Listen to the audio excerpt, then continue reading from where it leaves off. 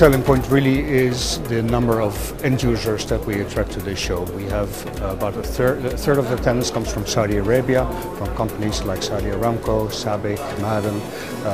The other third is from the UAE, where we have companies like Emirates represented, and Emaar, and we attract a significant portion of our attendance from end users from the rest of the world as well. So it's really it's a global event with a regional focus. For us, it's a very good opportunity, location and place to be to present new technologies like UAVs, drones, like non-lethal ammunition, like all kind of tracking systems, where we can show them how specific solutions can fit into their product lines and into their facilities. This is our first year to attend ASIS in the Middle East. We've heard about this conference over the last year or two. This is the first opportunity we've had to be here, and it has been perfect. It's a great opportunity to meet senior directors and above level folks from companies and from governments here in the Middle East.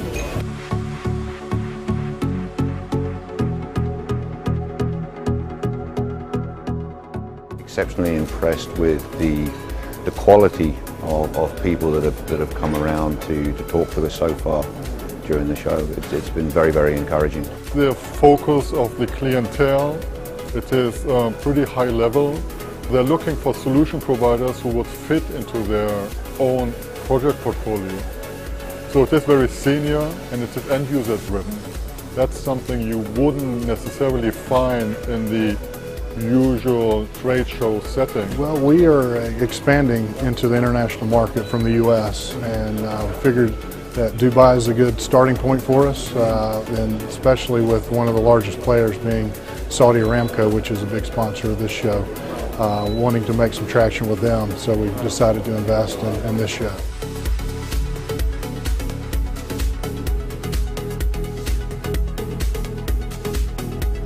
It's been exciting.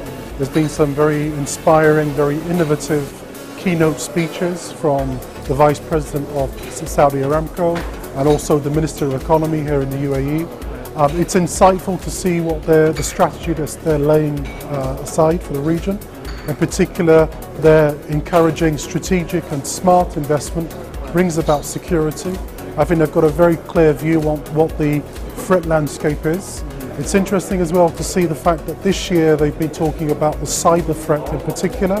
They've been talking about collaboration, they've been talking about partnerships, they've been talking about a much more broader overview on security.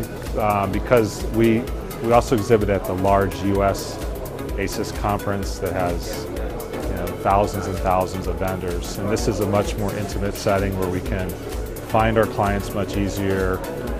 You don't have well, it's good to have the chaos and the large crowds.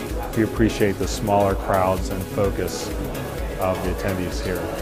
I'm in security profession for past 17 years, and I have attended a number of ASIS events in US, in China, and this time I've come to Middle East.